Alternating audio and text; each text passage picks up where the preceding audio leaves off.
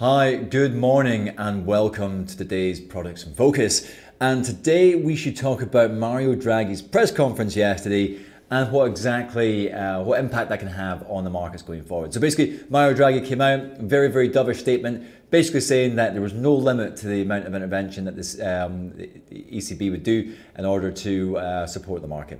And that could come in the way of a rate cut, could be QE. He was very kind of blasé about or nonchalant about exactly what they would do, just that they would do whatever it takes. And a large number of traders have taken that to mean a potential rate cut in the Eurozone. And many traders have actually heard this before. So this is not the first time that he's hinted to action and then not actually follow through. So what you have seen initially is the markets have massively rebounded higher when you've obviously got the backing of the ECB, will do whatever it takes mantra. You've seen stocks just absolutely massively rebound. Crude oil has jumped about 10% from the lows that it had yesterday before Draghi's speech. The FTSE is up 6% from its lows yesterday before the speech. But the big question now is going to be who's going to blink first, because now the markets know that Mario Draghi is a bit of a talker and he's less of a man of action. It'll be interesting to see if they call his bluff. And that's the problem. Mario Draghi doesn't actually want to cut rates. He doesn't actually want to use QE, because once he's done it, he's used his last ace in the hole. And there really isn't a lot of gas left in the tank once he does that. So looking at euro dollar yesterday is a prime example. Initially, euro dollar absolutely crashed down, then reversed right back up, only to just a little bit below where it opened. Really interesting candle, we'll have a look at that in a second. This morning it is a little bit on the decline.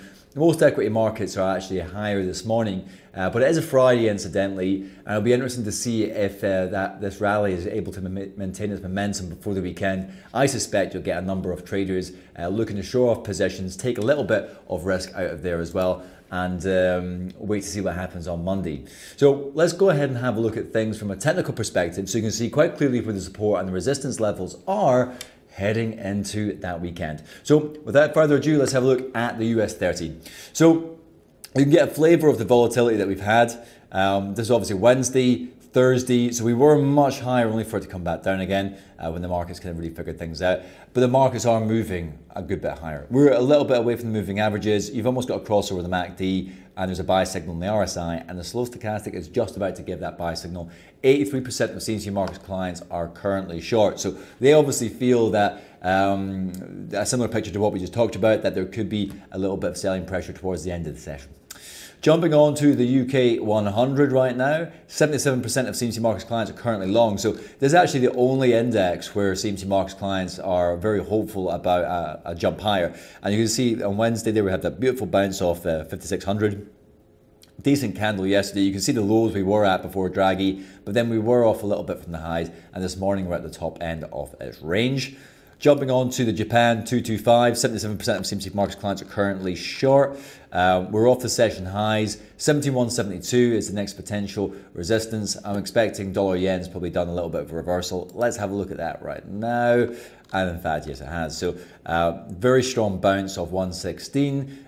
We're actually quite close to 118 spot there, 118 spot 33. This is going to be an interesting level because as you can see here, lots and lots of long-legged candles quite close to there, and you're getting close to that 21 period SMA. So if you're trading dollar yen, 118 spot 33 is a very strategic level. 68% of CMC Markets clients are currently long.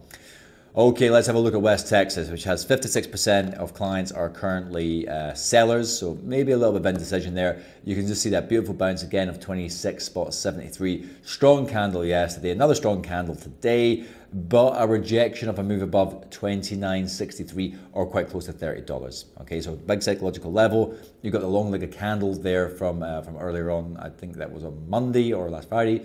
That gives you a bit of an idea of where you might expect short-term potential resistance on the way up. You do have a buy signal coming up on the MACD, the RSI, and the slow stochastic is oversold, but not yet given that signal to buy.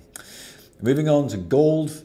Gold has reversed course. Volatile candle yesterday, a doji formation. We're at the bottom end of the range today. One spot, $1,100 is the potential resistance we've talked about. Other technicals are relatively neutral. Next potential support, $1,085. So let's have a look at euro dollar, and you can just get an idea after Draghi's comments.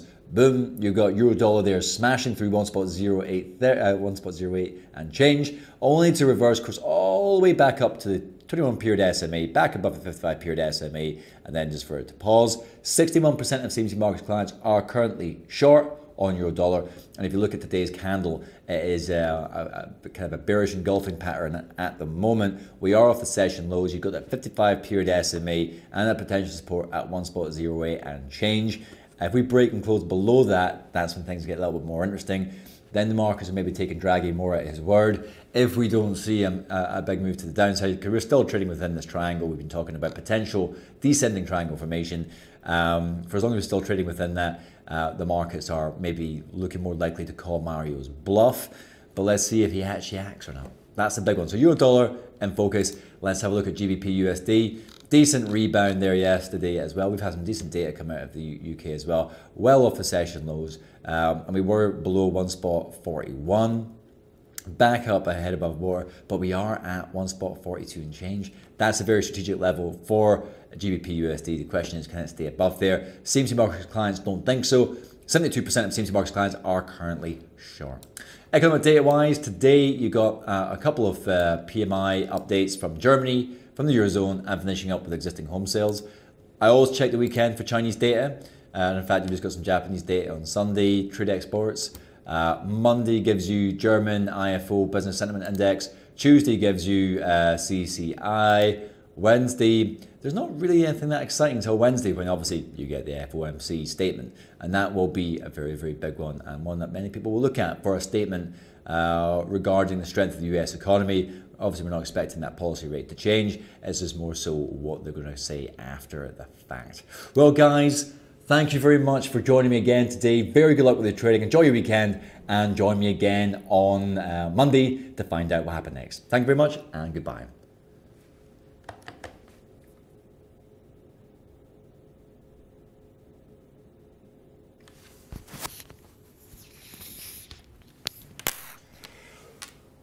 Oh, baby.